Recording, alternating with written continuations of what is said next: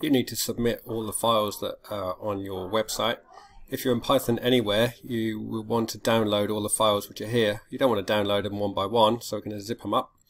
First step is to go to consoles. You've probably got 2 consoles here, and it would only let you have 2 unless you pay them money. So just delete one of them, doesn't really matter which one. Then go to your Files tab and say Open Bash Console here. Now you should have left the website called My Site. That's the default, and it seemed to work best when you just left it the default.